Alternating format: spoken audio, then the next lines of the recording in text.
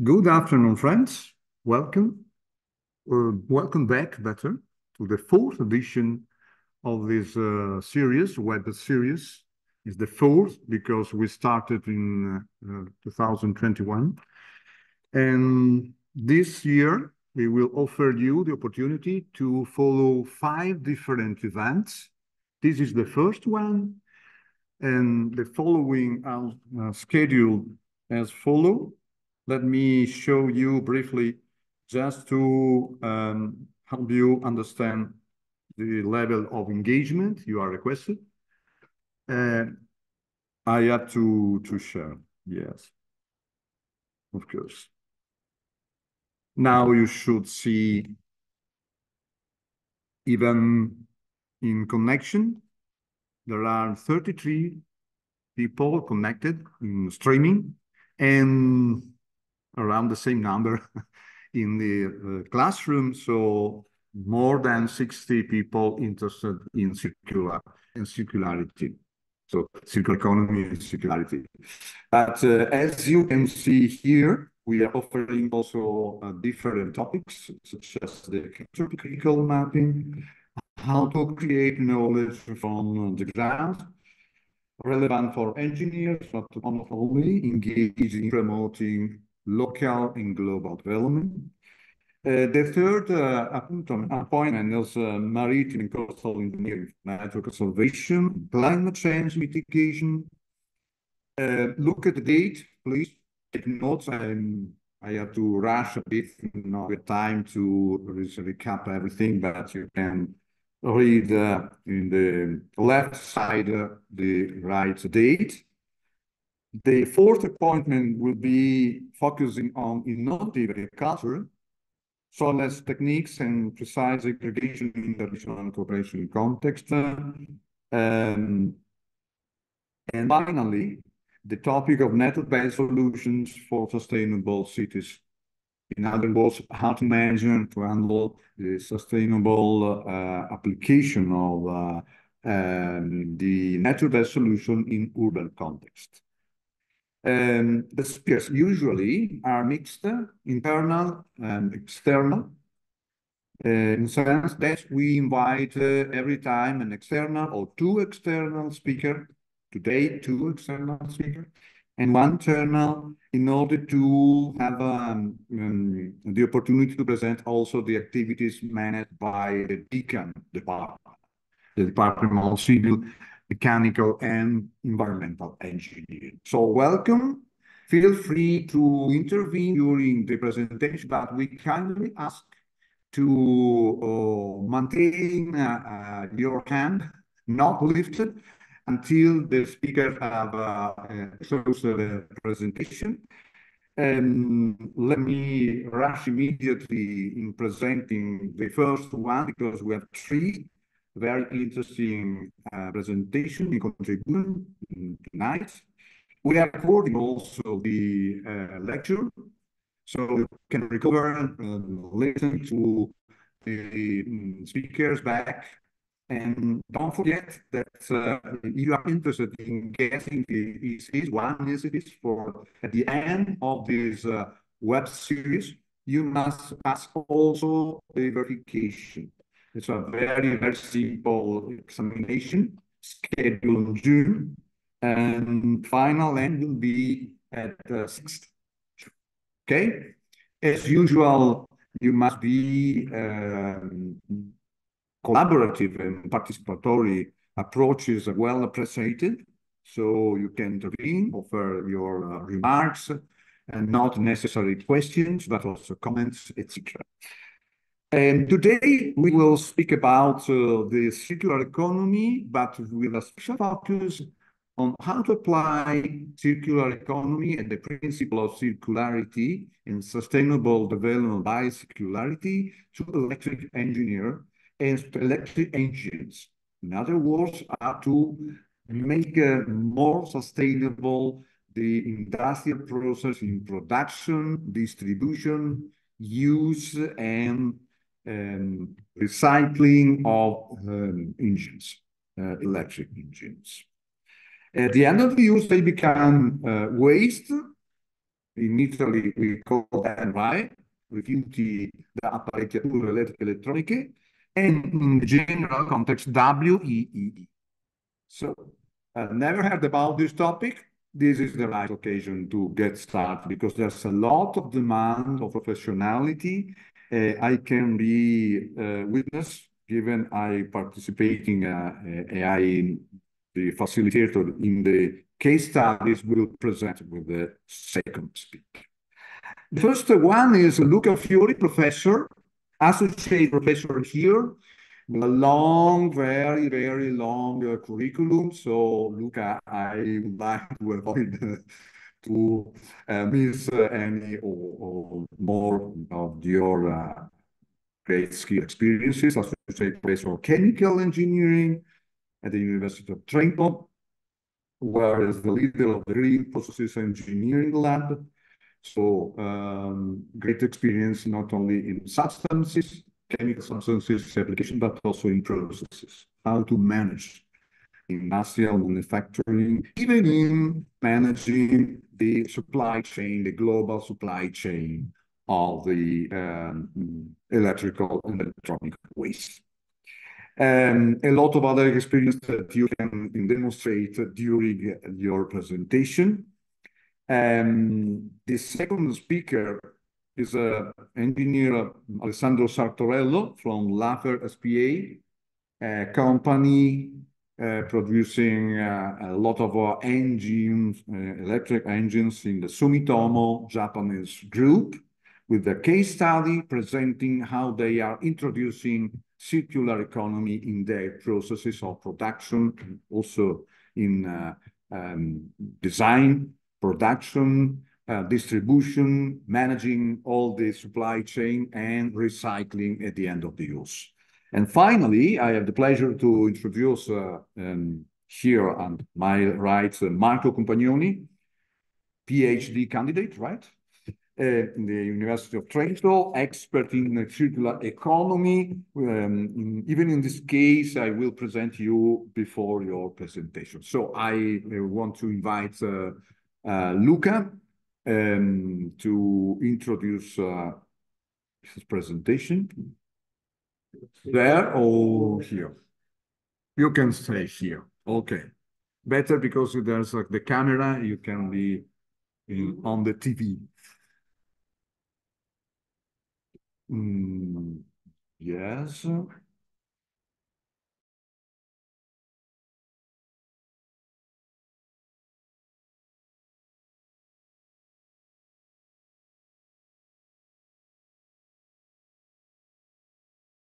To the screen. Is it shared?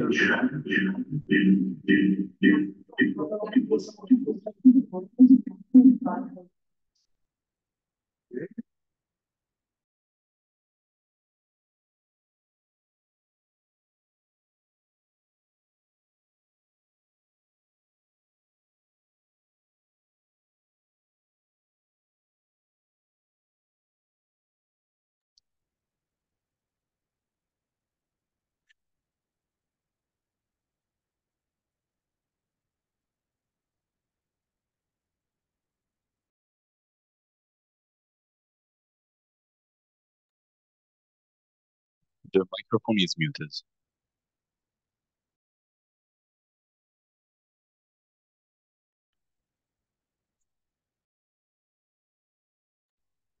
Online, we don't hear. The microphone is muted, I think.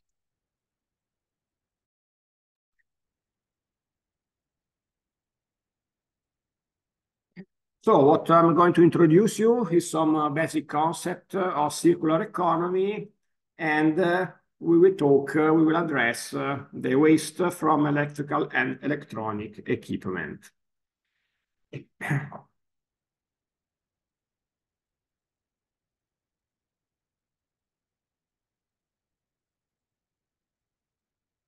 So let's say some fundamentals, then the link between circular economy and waste, what are such a WEEE, and the material which are constituent the such waste of electronic and electric device. And then one slide also with possibility to recover such different materials.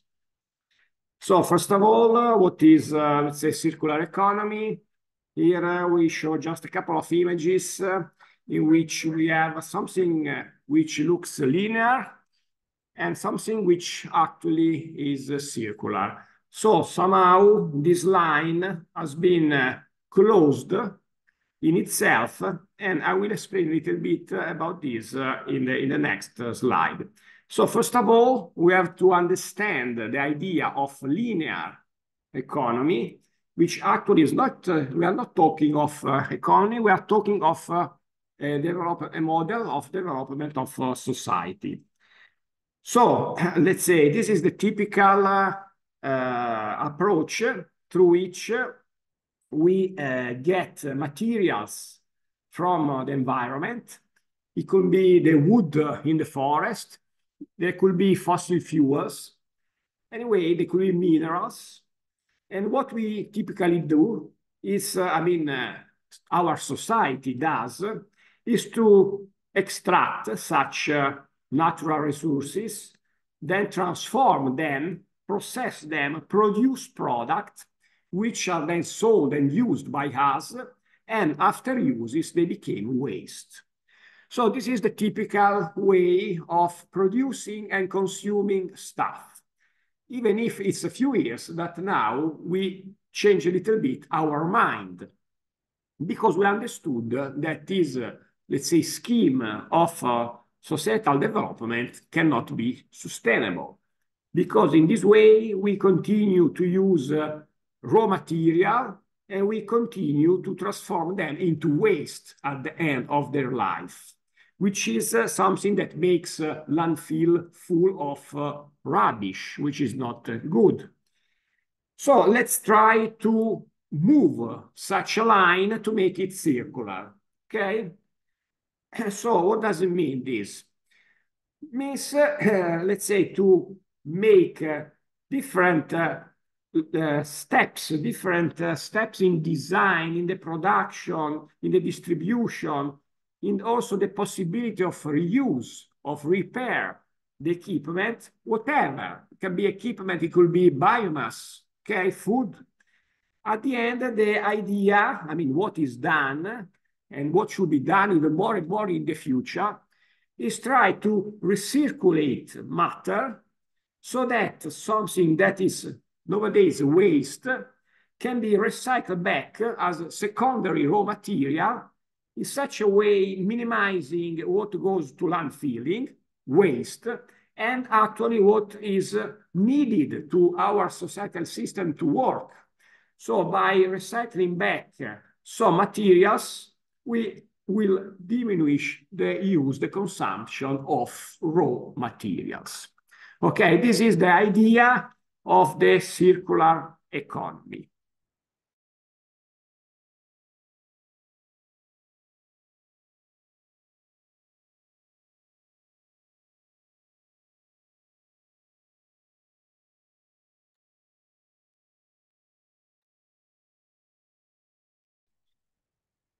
Do you think it's an example of circular economy or not? So planned obsolescence means, since the beginning, to make the product intrinsically weak so that it can be, it will break after a certain time of use and soon it will become a waste. So this is exactly the contrary of the concept at the basis of the circular economy. Okay, and actually there was an economist that actually theorized this theory. To overcome the issue due to the Great Depression in the US, let's say around 100 years ago, so that, let's organize the production system in a way to make weak product that easily should become waste. So actually, this is completely the contrary of the concept of circular economy. So a little bit, some more detail on such a circular scheme. So to have something that can be actually recirculated in order to recover material, we have to follow different steps. First of all, we have to design the product in a way to make it easily recoverable. My mobile phone nowadays has the battery that cannot be dismantled. Okay, it's a typical example of not circular approach. Once, if you can get rid of your battery, it's a way to make it much more easily recoverable. Okay, so from say the concept of circular economy starts since the design of the product. The car should be designed in a way that you can easily dismantle, let's say, collect, take away, dismantle plastics, metals, and other stuff. Then there is the production, which should look at trying to avoid waste stream. Then there is the distribution. Now, if we buy something through Amazon, obviously we get a lot of packaging, which is something that makes waste. And then there is also the right to repair the product. Nowadays, it's sometimes cheaper to buy a new washing machine than just to change the, let's say, the card, electronic card that get damaged. So because it's so in a way that you have to buy a new product, okay, not to repair, not to reuse the same product. At the end of the story, in any way, we have something which is a waste, okay? So what we are called to do as citizens is to make separate collection. So these are as we can, let's say, work as citizens, not as engineers. So separate collection. After that, obviously, there will be some companies which is capable to reprocess the materials, to recycle the materials to new life. Okay, so in such a way, there are different steps, different actors involved into the chain of the circular economy, of the circular model of societal development. So, a few sentences by important people which clearly demonstrate that such linear economy cannot be sustainable anymore. I can read it very easily. Anyone who believes exponential growth can go on forever. In an infinity world is either a madman or an economist, okay? Obviously, we have a finite amount of resources in our finite land, spaceship Earth. Recently, I read this couple of books which somehow, take into consideration what has been published 50 years ago. So if you like to deep the topic of these, let's say, limits of the way of producing materials, how resources can be depleted, how population increase, decrease, the amount of material used, the amount of product and waste produced, you can have a look at these relatively easy to read books, which are not specialized, but anyway, they can be read and are interesting. So we are talking of an economic model. We are talking of a systematic change to transform our way of living. We have to decouple, let's say, economic growth. That means the growth in terms of well-being should be decoupled from consumption. So this is a classical point which we have to focus on. We cannot rely only on producing more and more and more, okay? And let's say other sentences that I'm not going to read, more or less the idea is the same. So when we talk about, let's say, materials, also production cycle, we can face two different fields. One, it's related to, let's say, technical cycles. I'm talking about something related to plastic, something related to metals, everything which is not alive, okay? So, I mean, the mobile phone, the PC, or whatever, which is rich in metals, in inorganics, in plastics. And then there is another portion to which we belong as human beings, which is the biosphere. So the circular economy and the waste, which are linked to the biosphere. That means we are talking about food, we are talking about food waste, we are talking about what can be done with such organic waste, biogas, compost, and stuff like that. So obviously, when we talk about WEEE, we are talking about technical cycle, but we have to take into account that there are technical cycle and biological cycle related to the biosphere. So here, I mean, I took a few pictures just to explain you some example of circular and non-circular cases. So it's quite clear that the nature is by itself, the nature is by nature circular. So the waste are an invention of human beings, okay?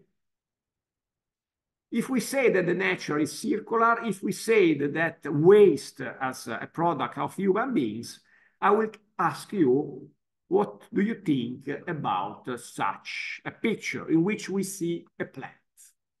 Which kind of plant it is, first of all? You can say, I can repeat for the audience following online. What is this?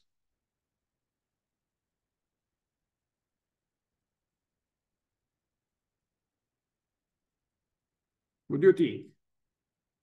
Not here. Eh?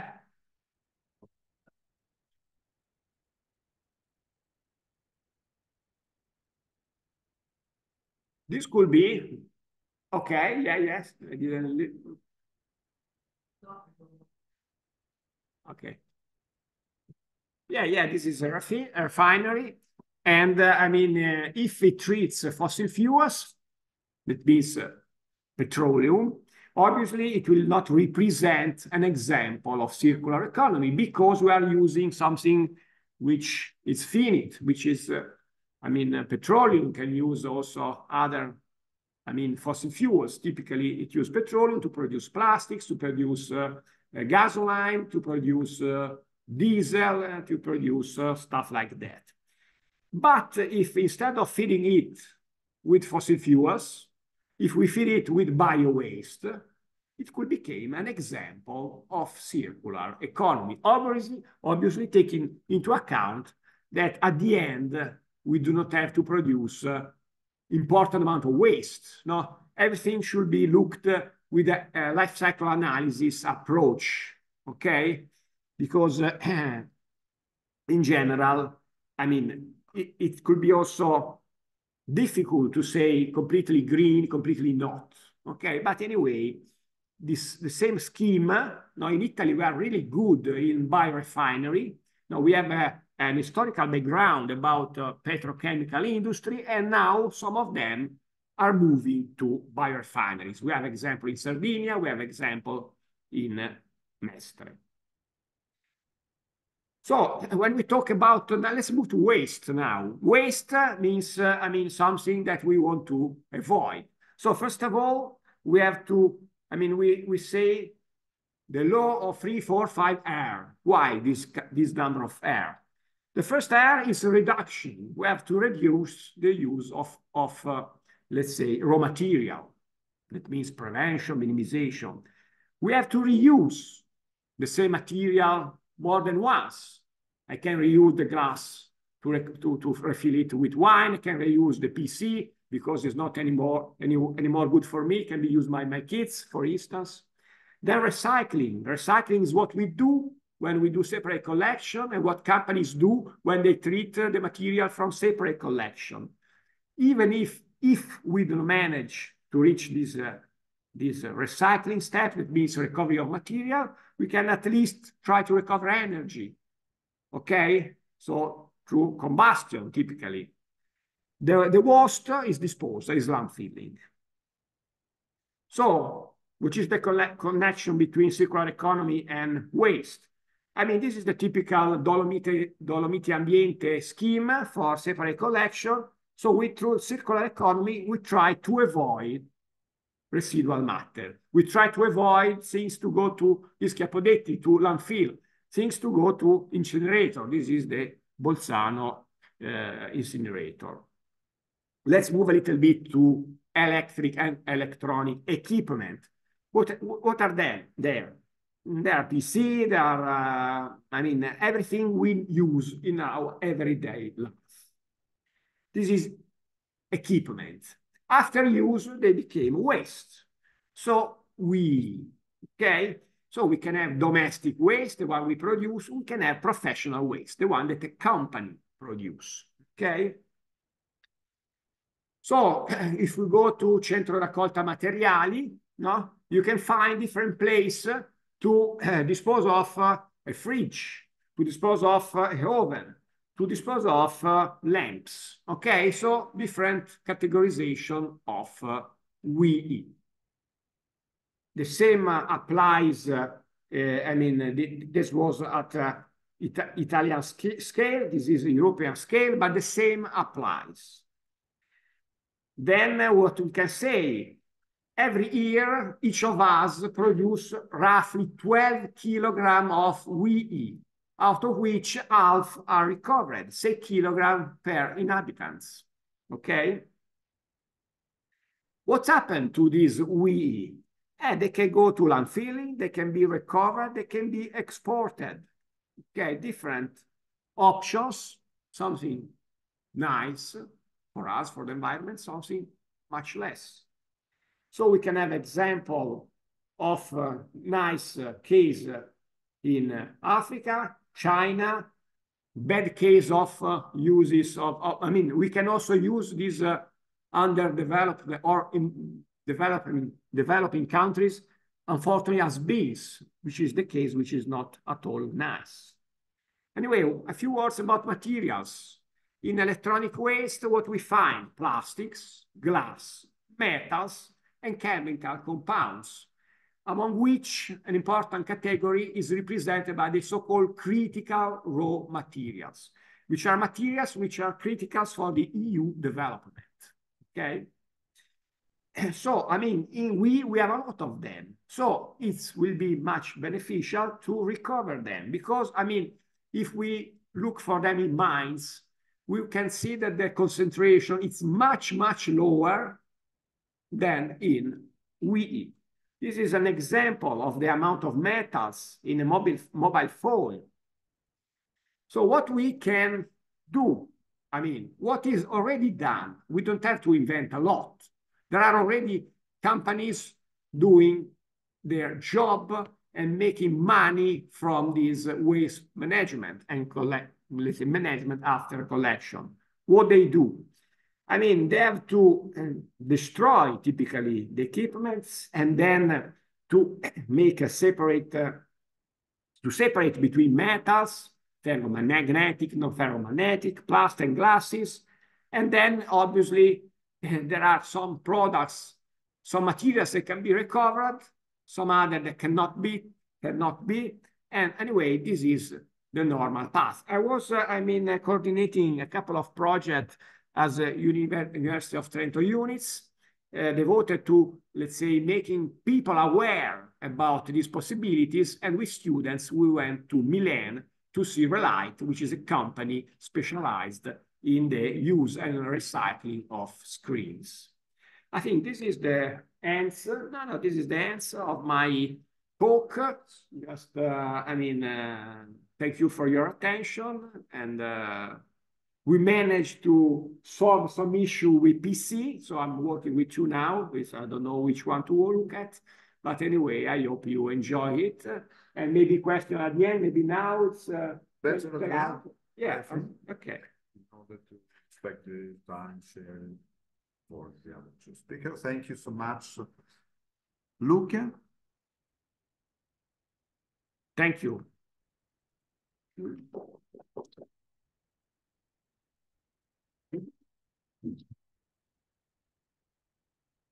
Thank you, friends. Keep notes of your questions, curiosities, etc. Now it's the time to present Alessandro Sartorello. It's an electrical engineer, graduated at the University of Padua.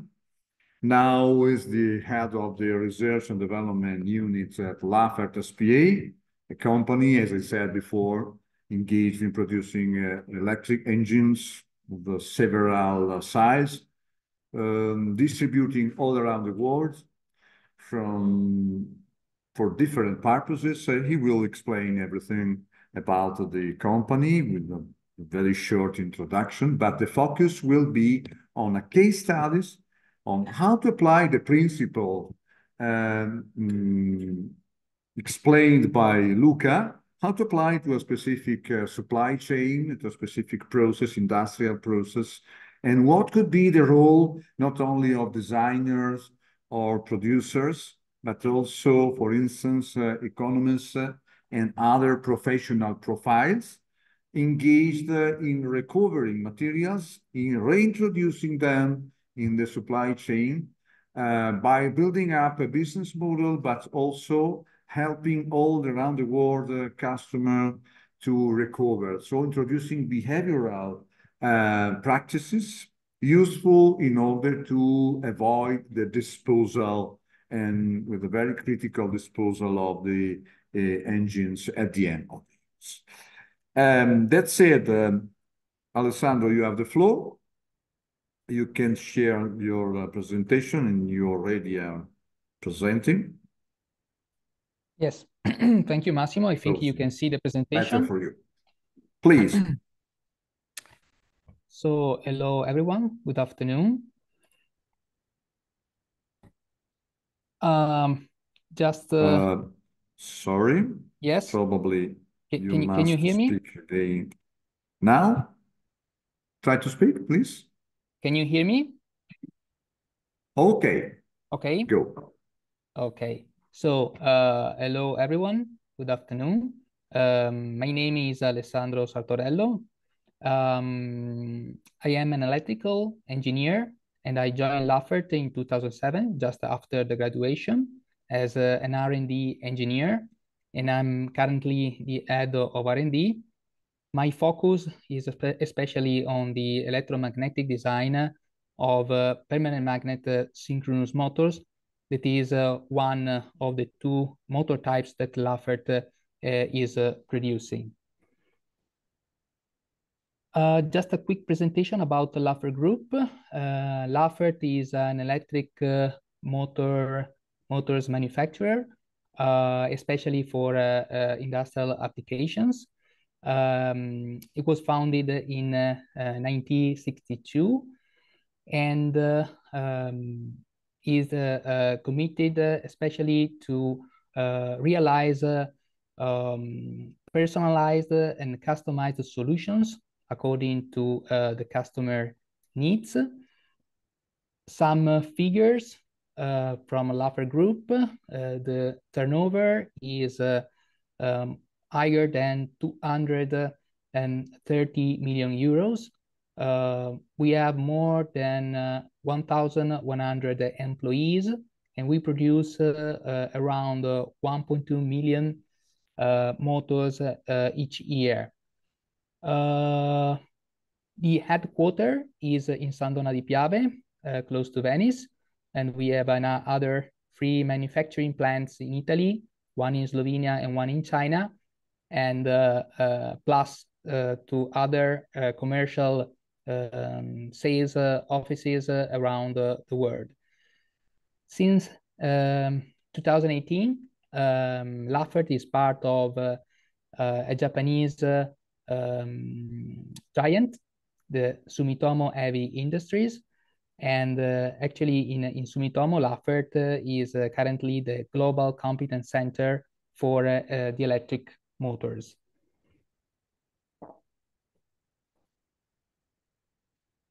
To summarize what are the products that the Lafert is producing, as said, Lafert was founded in 1962 and started producing asynchronous motors for industrial applications, especially for pumps and fans, with a power range from below 1 kilowatt to around 30 kilowatts.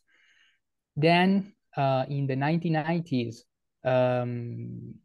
we developed the servo motors range that are based on the permanent magnet synchronous motor topology. Then in 2000, we launched the so-called HP product, that is the merging between the two technologies, meaning that we have the same mechanics of asynchronous motors, but inside they are permanent magnet motors, and they are applied to the same applications of asynchronous motors, but the benefits are especially in the highest efficiency that can be achieved thanks to this motor topology. Then in the subsequent years, we have developed also other solutions, such as for the ventilation, for the big fan, for the lift, for the AGV, and they are all based on the permanent magnet technology. In terms of sales, the majority of sales, as you can see, are out of Italy. So almost 75% of the motors are sold outside Italy. In terms of product type, you see that actually the blue part is servo motors, the green part is permanent magnet motors for other applications, and in total, okay, they are all permanent magnet motors that are almost equally the same, that have equally the same quantity as the asynchronous motors. In terms of applications, Lafert is present in the HVAC and pumps, in industrial automation, robotics, in vacuum pumps and compressors, in the wind energy generation, and in material handling. The customers typically are OEMs and system integrators, meaning companies that are producing machines or equipments in which the motors is installed, or companies that are selling solutions, in which the motor is part of the complete package.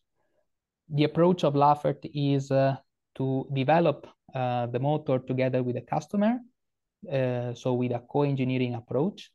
This leads to a high level of product customization in terms of electromagnetic and also in terms of mechanical design, and also to a big variety of products in production. In terms of sustainability, Lafert actually is committed toward sustainability. For example, Lafert is certified according to the ISO 14001 for the environment management.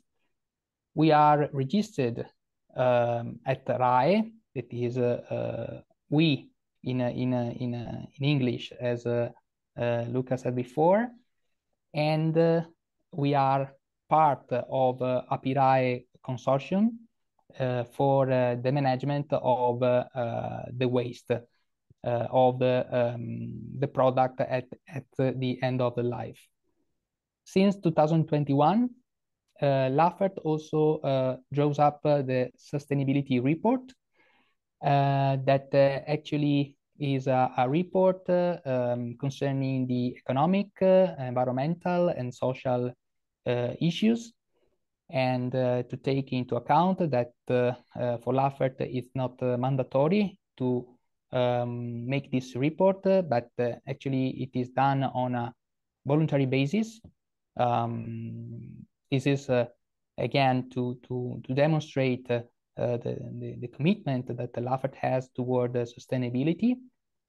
Furthermore, we have also in place a sustainability plan that has been approved for the 2023-2026, where some concrete actions and targets have been identified, actually 82, that are grouped in 9 pillars, covering people, governance, and environment.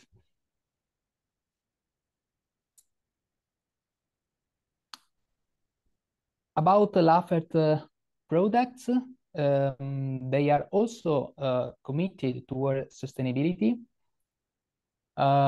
because they are high energy efficiency products. So the efficiency level is the highest in the market. So it means lower energy consumption and CO2 emissions. And also they are very compact products. It means reduced space and weight. And this implies also a less material usage.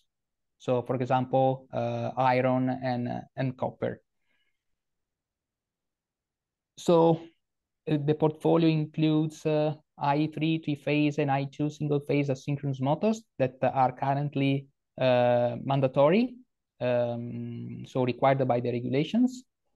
But Lafert has also recently developed the I4 three-phase asynchronous motors, so beyond what required by the regulations.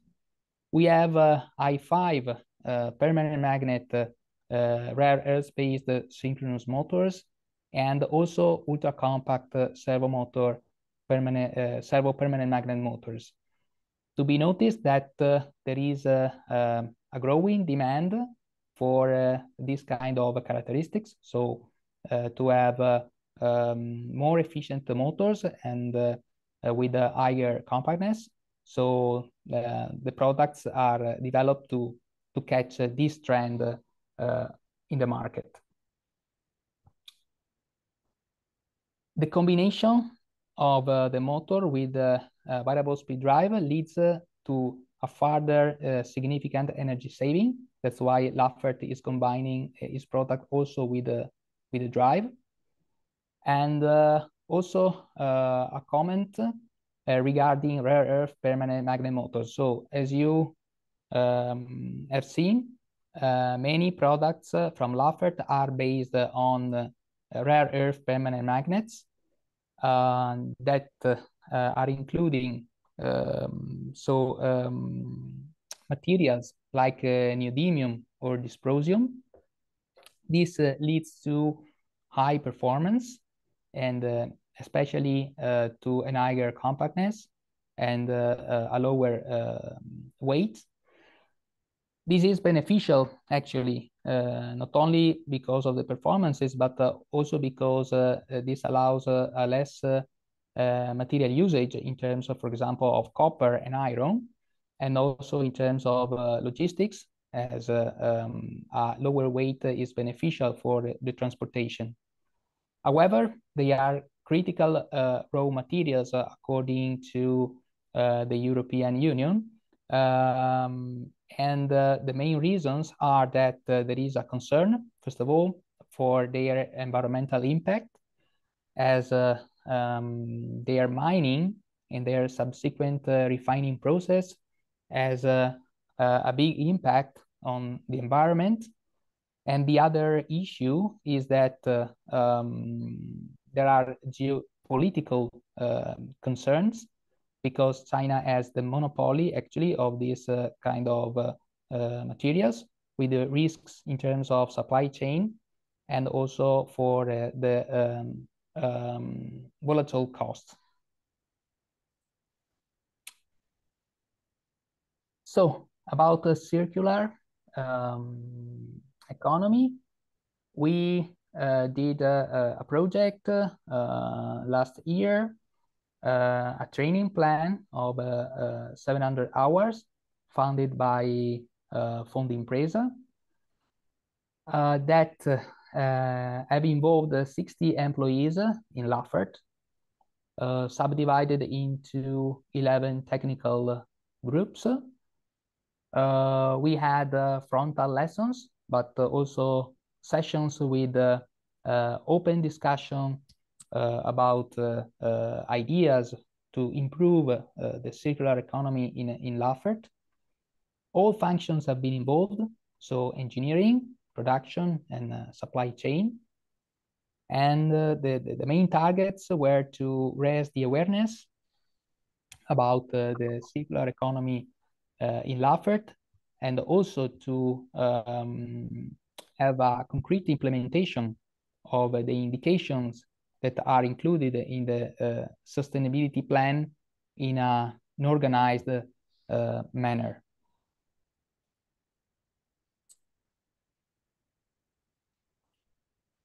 These are some of the topics that have been covered during the project. Actually, they are the topics that are closer to my function and my role in Lafert. So first of all, for example, the packaging solutions.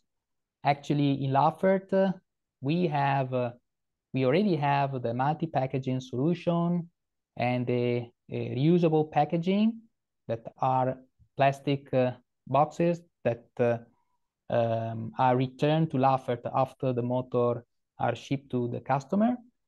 But they are limited cases, and for sure there is the possibility to expand these methods to also other customers and other motors.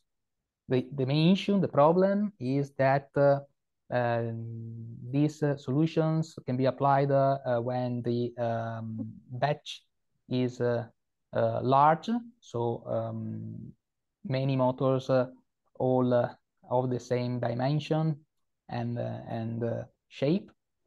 So what prevents the massive adoption of these methods is that we have a big variety in production, many variants.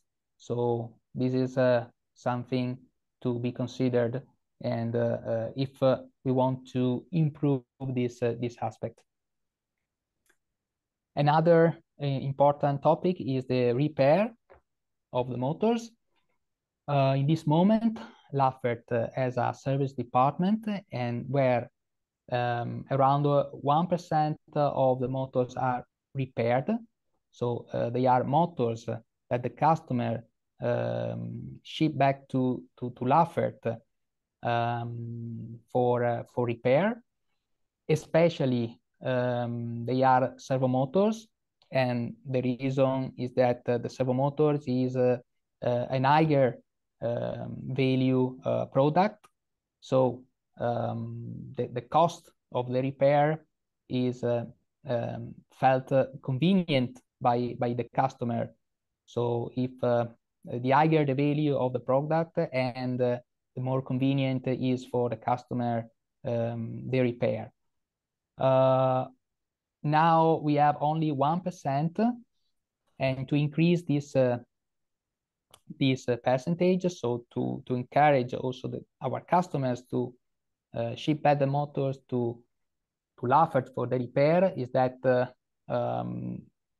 we have to, first of all, reduce the cost for the repair. It means that we have to introduce some automation for the disassembly. And also we have to think to improve the repairability of the motor.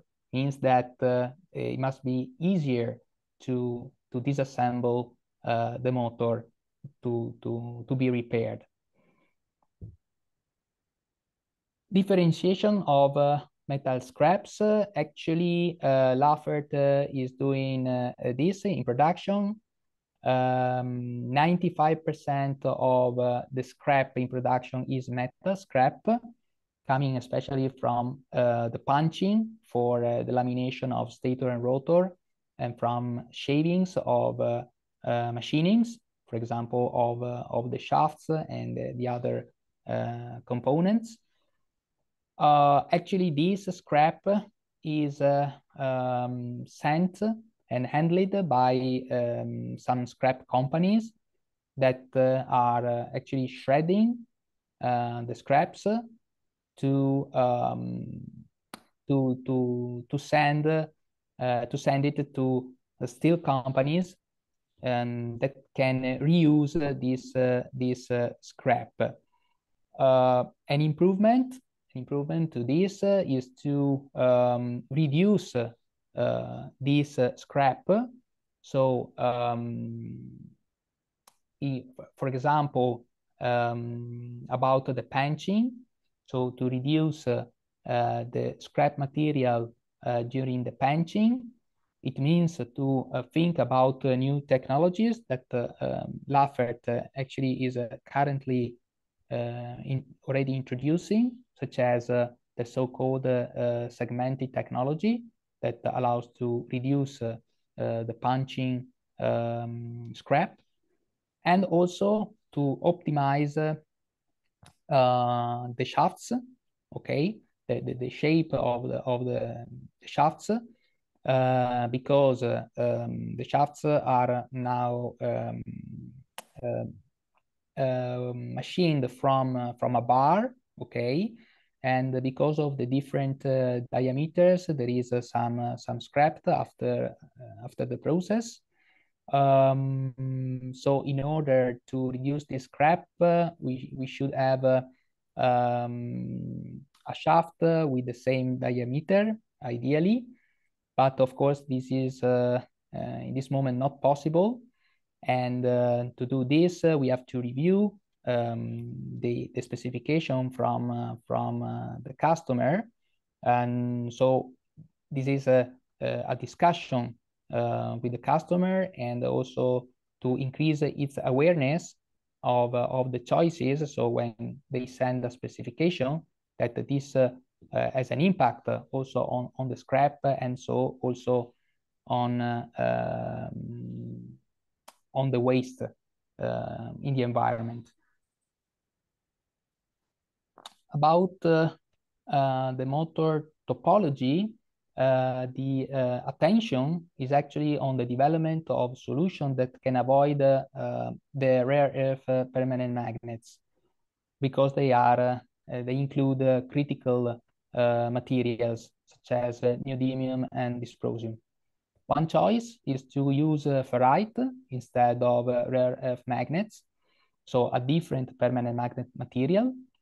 And another choice is to avoid the permanent magnets at all, so using a different principle to generate the torque, such as in the synchronous reluctance motor. They are solutions that, of course, are beneficial in terms of supply chain and environment, but actually they imply a compromise in terms of performances and dimensions and weight, as their torque density is not the same as the motors with rare earth permanent magnets. So you need a bigger motor to do the same performances. Other possibilities is to increase the motor lifetime using higher quality materials. For example, currently in the motor, there is a class F insulation material that can withstand 150 degrees. So switching to a class H, it means 180 degrees. There is a beneficial effect in terms of deterioration of the insulation material, so the lifetime of the motor can be increased. Or we can think to oversize the motor, meaning that the motor is bigger, and this leads to lower temperatures inside the motor at the same performances, and lower temperatures means less deterioration of materials, and so an increased lifetime. Another solution is to make the disassembly of the motors and the separation of components easier or automatic, in order to repair or to recycle the materials. Actually, this is also a challenge. And for example, in order to make easier the disassembly of the permanent magnets, we should avoid the use of the glue, and make other systems to fix the magnets. For example, this could be a possibility. Another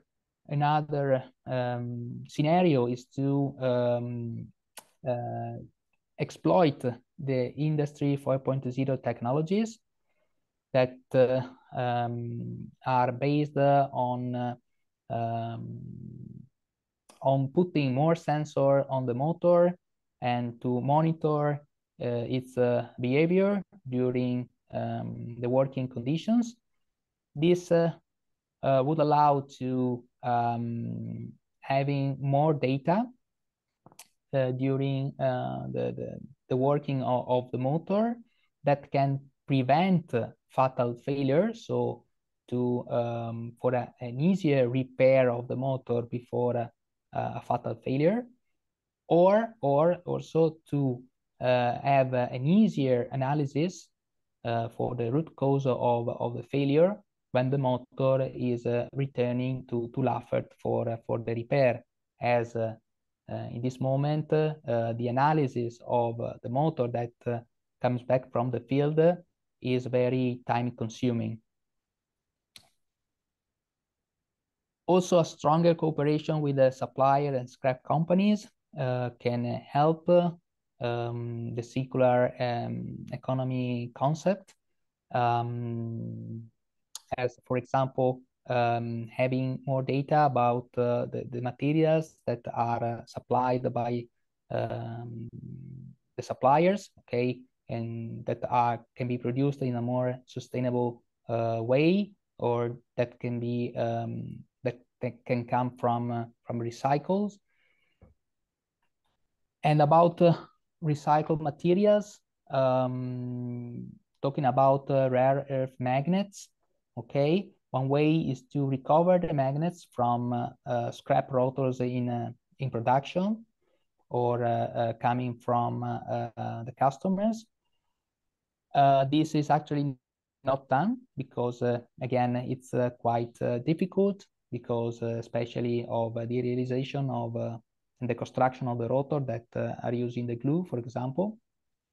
But this, if this process is possible, can allow the preservation of the value of the magnets that can be sent to some scrap companies that actually are promoting them in Europe to provide this service to recycle the rare earth magnets.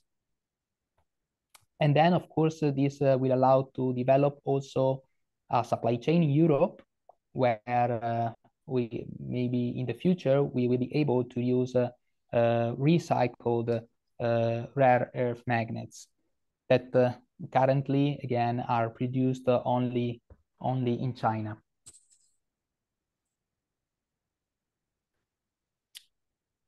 So, coming to the conclusion, to reinforce the circular economy in Lafert, we are thinking to new motor topologies that can avoid the use of rare earth magnets.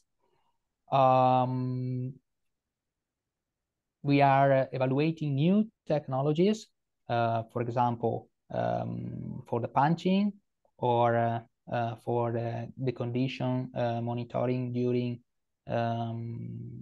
the working of the motor. Another scenario is to increase the repairability and the disassembly of the motors. So thinking from the beginning of the design to the possibility for an easy repair and disassembly.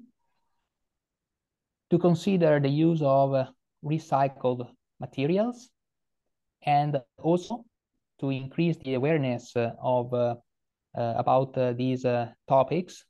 For example, through a logo, Lafert circular logo, that can increase the awareness not only in Lafert but also on the customer side and on the supplier side.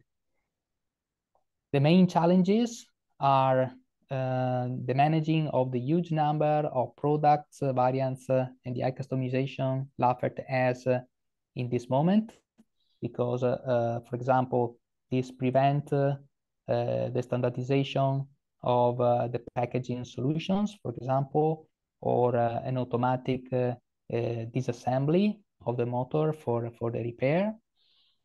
The risk of higher costs, because, for example, motor oversizing or the increase of the quality of the materials to increase the lifetime can lead to higher costs that can be not accepted by the market. And in this way, we need to balance what is the perception of the customer about the motivation for an higher cost. So we have to transfer to the customer the higher value of a product that is designed and realized according to circular economy principles. And also the supportive contribution of the supply chain and the suppliers, because Lafert cannot recycle, of course, the materials. So we need support from the supply chain in order to use recycled materials and to have this possibility available, for example, for the permanent magnets. So thank you for your attention.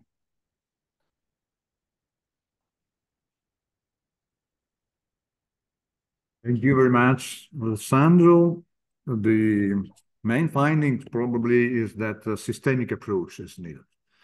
As said also Luca, is depending not only one of the actors of the supply chain.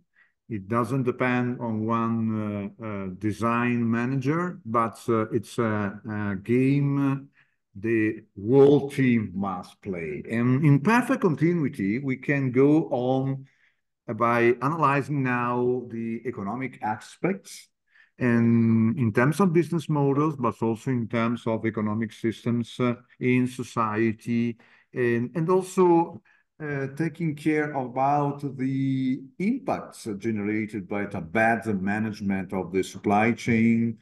And as Alessandro have underlined, it's not only an issue on how to manage the waste of engines, but also the main production aspects during the production. It's also my direct experience. Circular economy must be applied in all the stages of the life cycle of the product, from the raw material collection to the production, design, logistics management, storage, and all the life during the use of the engine.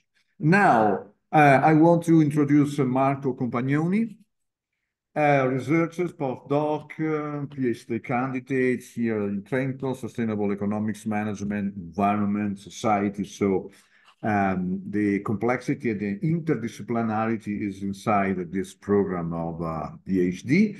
But now new experience in University of Pavia, right? Bicocca, Milano Bicocca, sorry. And engaged in a specific field of the environmental issues related to technological and energy transition. So really an expert in circular economy in waste and in this case. So Marco, come here. You have the floor.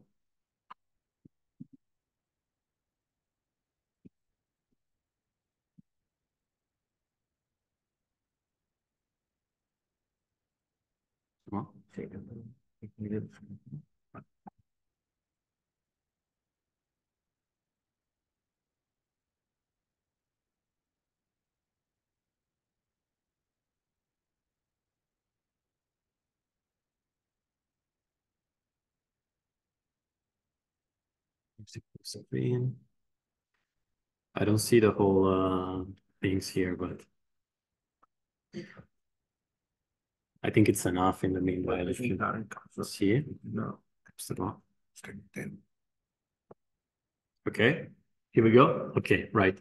Yeah, thank you very much, Massimo, for the presentation and for the invitation. Last year, I followed the ESIC seminar and it was very interesting. So it's very nice to be here from this side this year. Yeah, I would like to start my presentation from an expression.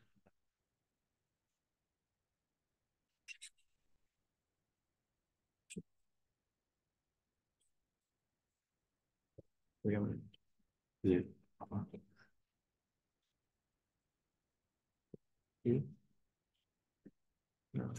No.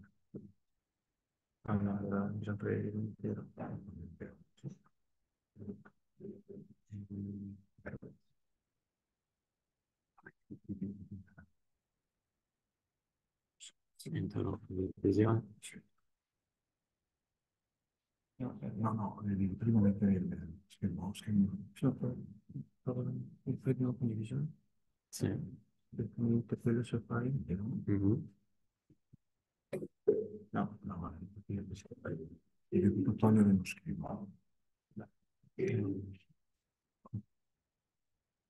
Ok.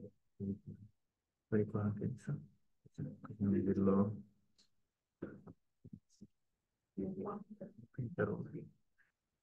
Yeah.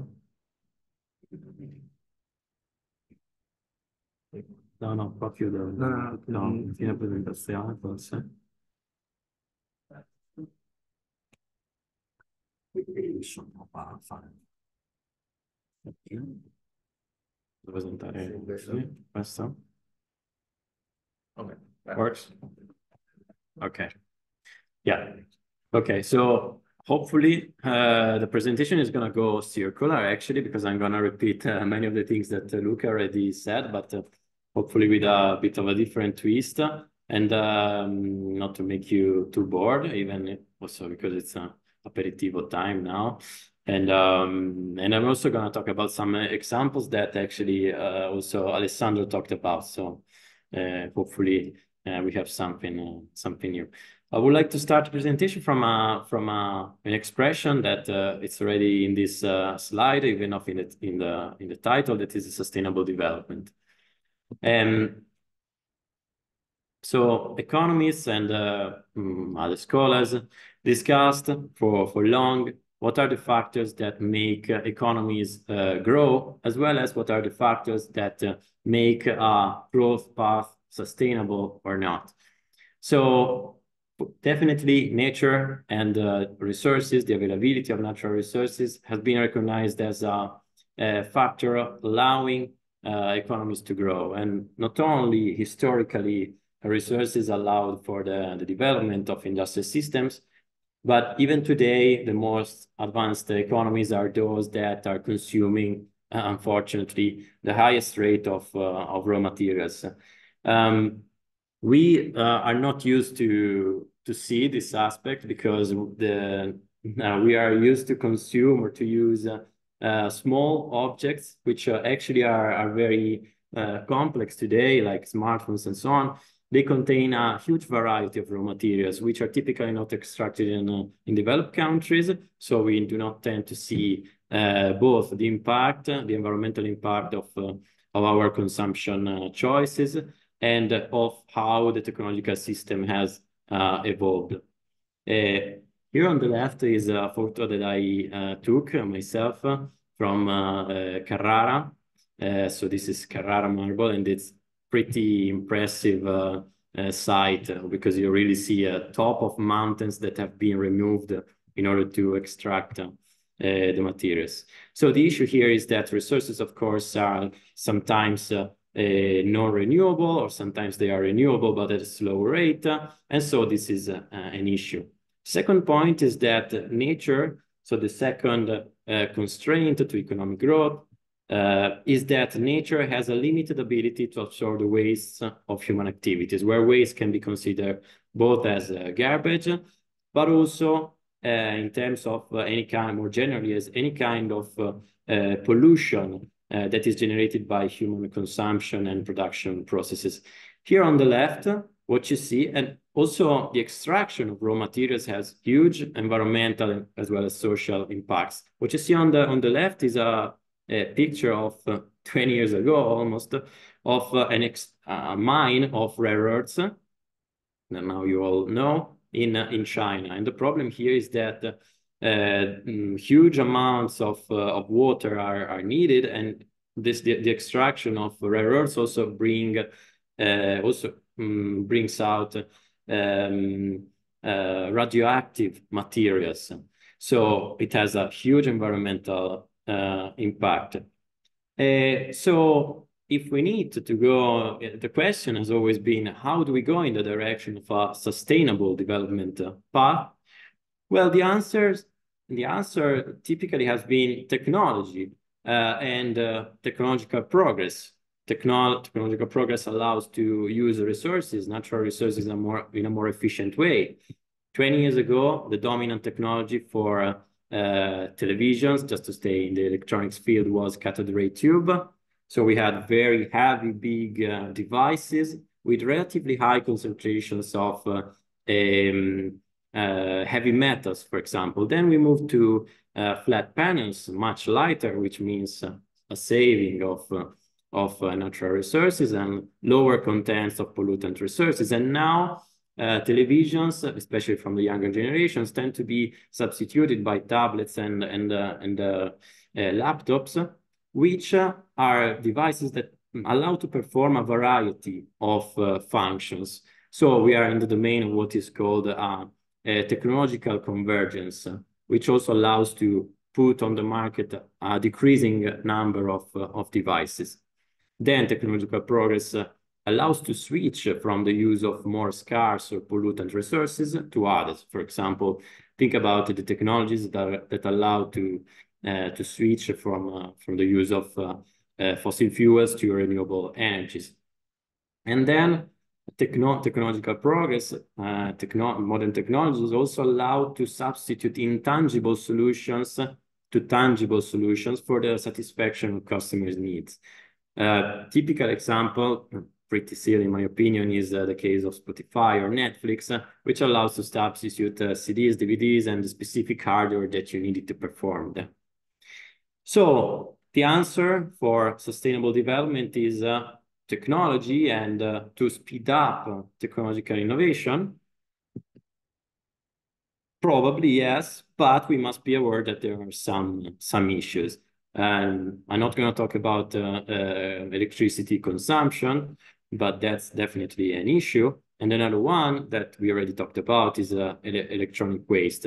Without going too much, without repeating ourselves too much, electronic waste is a relevant environmental issue because it's one of the fastest growing flows worldwide, contains is an hazardous waste because it contains very pollutant materials, and globally, less than 20% of electronic waste generated is correctly collected and treated.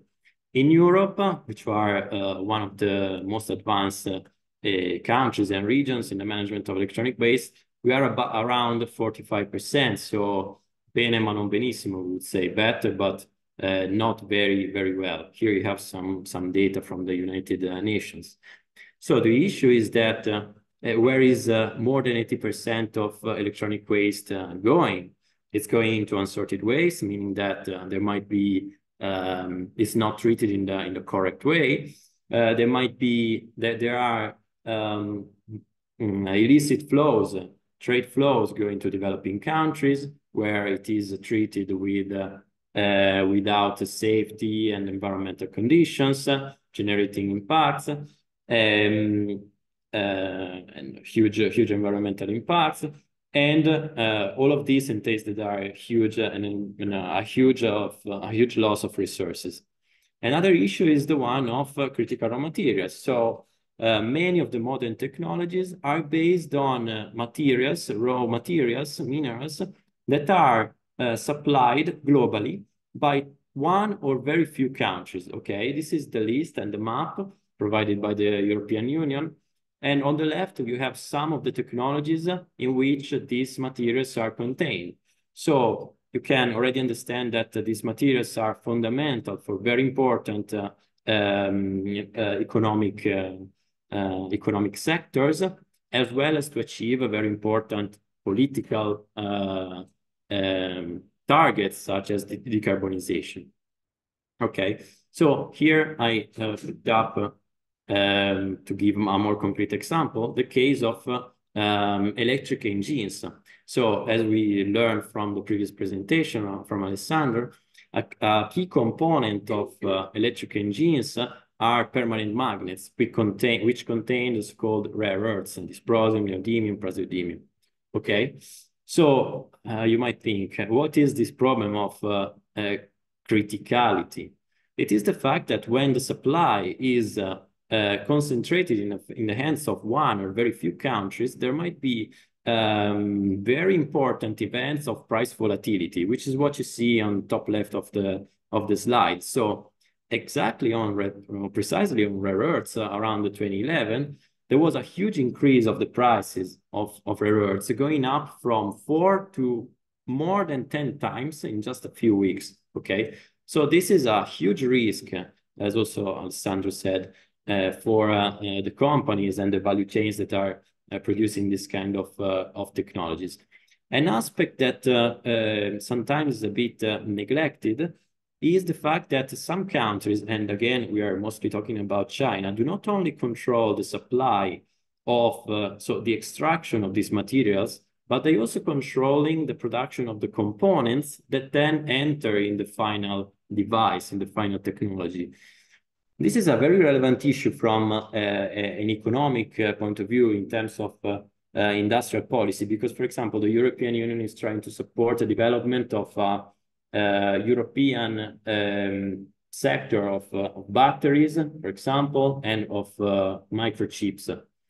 The problem is that it's not that easy to reinforce European value chains in these technologies, because we might even lack the knowledge to develop and to produce those components, because even the components are produced somewhere else.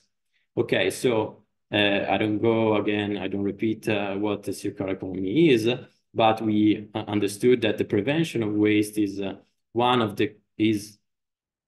among the key aspects of a circular economy.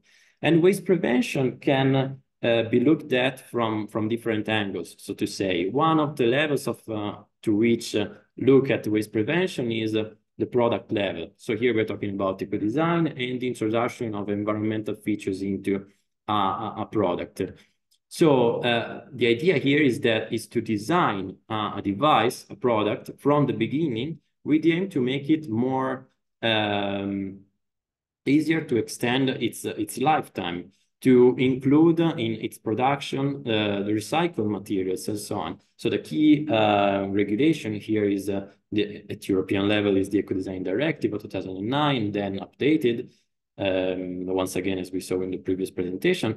A thing on which the European Union is working on now is the digital passport, which is basically a document which will follow the product through its whole lifetime, saying what types of materials are contained, pollutant, non-pollutant, how it's designed, and so on. For sure, this is going to be introduced on batteries. Once again, a key technology for the energy transition. There is also discussion on the right to repair. I go quite quick now because we are already late. Another approach to look at waste prevention is to look at waste prevention from a multi-stakeholders perspective. So basically, each production process, each industrial process generates some intended output and some unintended output. So something that is gonna go wasted. The idea of industrial symbiosis is to try to develop either internally or with the collaboration with other companies and production plants, a sharing of these byproducts. It must be, for example, water flows, might be some kind of byproduct that you don't need, and for you, for your company, would be a waste, and so a cost, while it is needed as input factor in another production process. Sooner or later, technologies die and they become waste. You already know everything. The key, let's say, regulatory regulation here is so-called extended producer responsibility. So already 20 years ago at the European Union level, this principle of extended producer responsibility has been introduced. The idea is to make the producers of electronics responsible for the management of their own waste after that a consumer has finished to use it. So basically when the product becomes a waste. The idea here, so the rationale behind this kind of regulation is the fact that you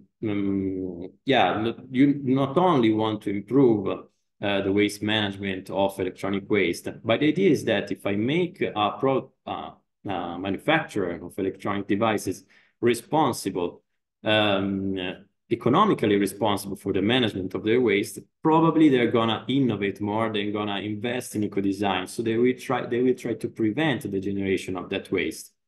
In reality, it didn't go exactly in this way. The positive effects of this regulation are more in the downstream side, so in waste management. In any case, we are still facing some limitations. First of all, it is true that the recycling rates of electronic waste are pretty high, but also the demand for critical materials that is satisfied by recycled critical raw materials is very low, and in many cases is even negligible. Look at lithium, the last one in this list, and rare earths, just to talk again about the same group of materials. We are talking about 3 to 8%. Okay, I'll leave you with this. That is basically here is I think we are working on now. It's basically the number of patents, brevetti. So we are trying to somehow look at innovation in the recycling of rare earths. And two things so we can see. First of all, China, from this data, what we can see is that China is not only dominating the extraction of rare earths and these materials, but is also the one that is also the country that is more active, probably, in the recycling of these materials. A second and worrying aspect is the fact that all the other countries that you see here, so Europe, EPO, Japan, US, are on a declining trend. So the innovation in this field is a bit slow, let's say. So I just leave you with this and with a general comment, or going back to the starting of the presentation, that is basically that we are responsible for the environmental climate crisis in which we are, and so we need to find a solution. If we think that speeding up technological progress is the solution, which might be, and hopefully it is, then we need to think responsibly, trying to, first of all, to understand what are the environmental as well as geopolitical impacts or consequences of the way in which we direct technologies and innovation. And to innovate in a responsible way in consideration of this. Thank you. Sorry for being late.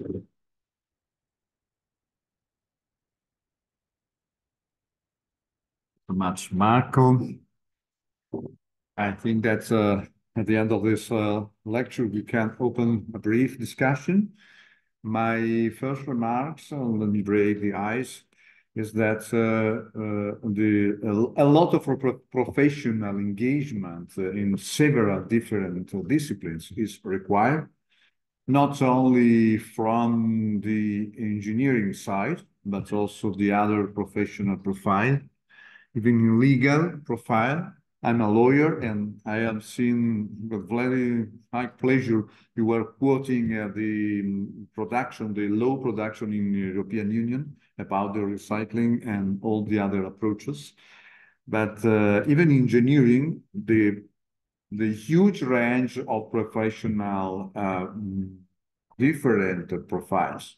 Chemicals engineers are needed, in electrical and electronic engineer, of course, environmental engineer, but also industrial engineering in general are required. So all the team can be involved. There's place for everybody. And now, even from the audience connected by internet, we can open a brief debate, some questions. Let me collect. Anyone interested? Now, let me close here and going on this way.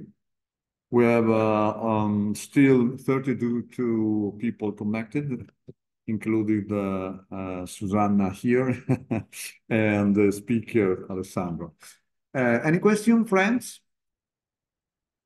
Remarks? What about the proposals? And I mean, I think that technology is a key point for the transition, but it's not us is the key point. Because, I mean, it's not enough to know the solution if we do not decide to use this solution. So, I mean, I'm an engineer, so I like processes.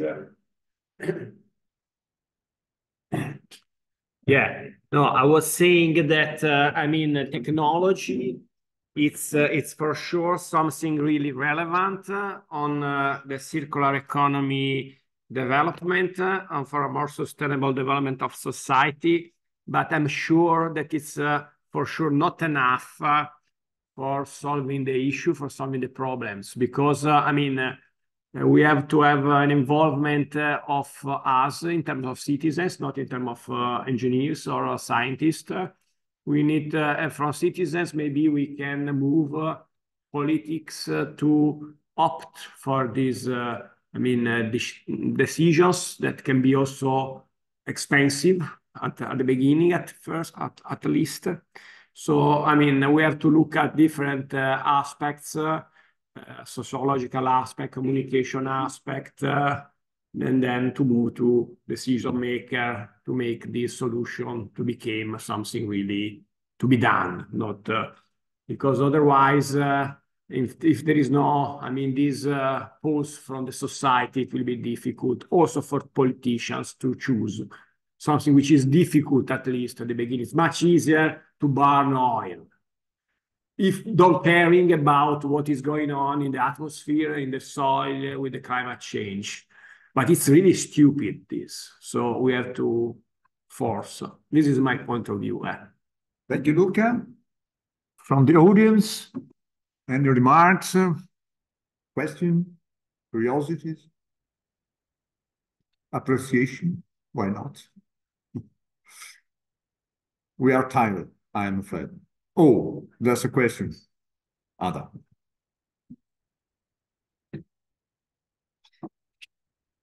First of all, thank you so much for your presentations. More than a question, it's a small curiosity. If you have an idea, general data on the average production in relation to the high income or low income countries, because I imagine that it varies quite a lot. I don't know, maybe if you know the average production of WEEE. So in Italy, I mean, we produce roughly 12 kilos of wheat a year per tax. and we recycle the output. This is the data 2022. Mm-hmm. For sure, all countries produce less. For sure, sometimes they have to deal with much higher amount of this WEEE because we export the WEEE to their countries, China. And I mean, now it was astonishing for me to see the number of patents increased in China. That means that I'm investing in the circular economy, not just producing for Apple, but also trying to recycle them for waste, which is good. They try this. Even industrial symbiosis is something that in China has been developed already since decade. You know, when you have an economic system that is controlled from the top, maybe easier for certain things. Yeah, but the target for the recovery of electronic waste should be 65. So the European Union would like to recover certainly 65% of the electronic waste that should be separately collected now. Yeah, I think that every country, even the most advanced ones, are now below this target. And yeah. Yes, about such types of statistics, you can consult the website in Italy of CNC, Centro Nazionale di Coordinamento RAE, and in general, the global stage, the e-waste UN statistics website. Well equipped with all such kind of data, for instance, comparing how much do we produce in terms of e-waste compared with the added value in terms of earning. And you can consult these two websites. Thank you. Thank you so much. Anyone? No? From the audience connected in the internet? No, with a hand. We have decreased to 23.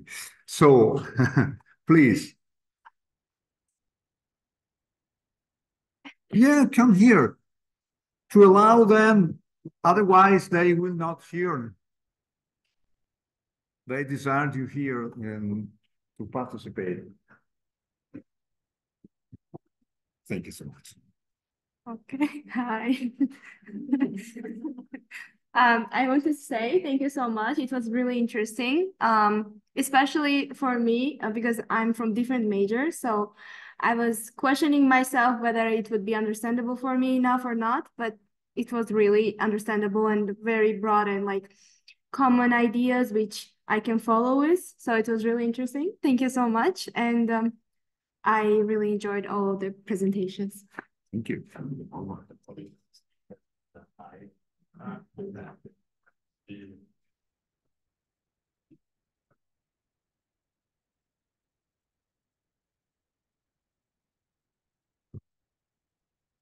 A lot of industrial production in your state, among the Great Plains, but only the agricultural production. So you're putting a real mixed experience.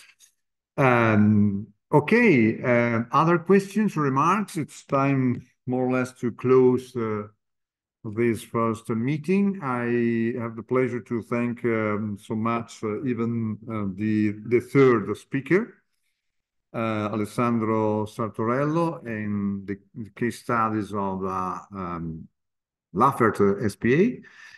All materials will be put at your disposal, the slides and even the recording of this lecture, this webinar. Don't forget, please, to sign the sheet for participants that are enrolled and formally enrolled. We are taking some picture for the documentation, final documentation and reporting. So don't feel fear or scared by Flamur, our technician, Flamur Bayrami. And okay, and of course, Marco, Luca, thank you so much, even to the staff, technical staff, Ada, Susanna, Flamo, and also my old friend, Nicola. And know if you are still connected or no. Yes, thank you. Yes, still live. Moderator, humble moderator. And see you next appointment on March. Don't forget to participate on 14 March, even another Thursday. Goodbye. Thank you. Thank you.